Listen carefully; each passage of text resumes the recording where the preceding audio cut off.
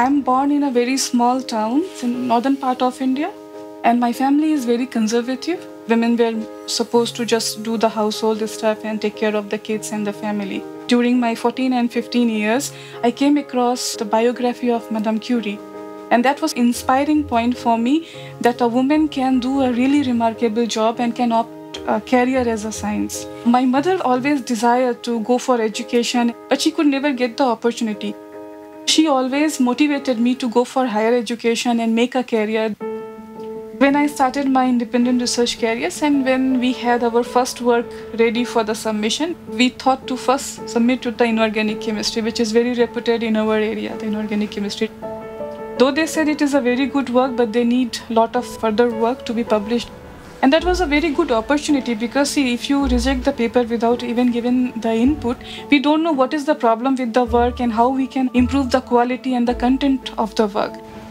So in that term, it was very nice experience with the IISER because they gave me 3 revisions and finally that paper got accepted. And I was very happy because the paper which came out as a publication was very nice work. I work in the area of organometallic chemistry and my research deals with the synthesis and application of low-valent compounds. The application of these compounds were actually not explored before. People thought they can't undergo for the reductive elimination and oxidative addition kind of reaction. However, in I think 10-15 years back, when the first time this compound was synthesized, was the landmark application in this area. People started exploiting these low-valent compounds for several applications. You can replace the traditional transition metal catalysts like rhodium, palladium, platinum, iridium, which are being used for several organic transformations. The idea is that you can tune the homo-lumo gap of these low-valent compounds and can try to mimic the transition metals. The main target in this area is that to develop a catalyst based on that main group, which can do the coupling reaction without transition metals.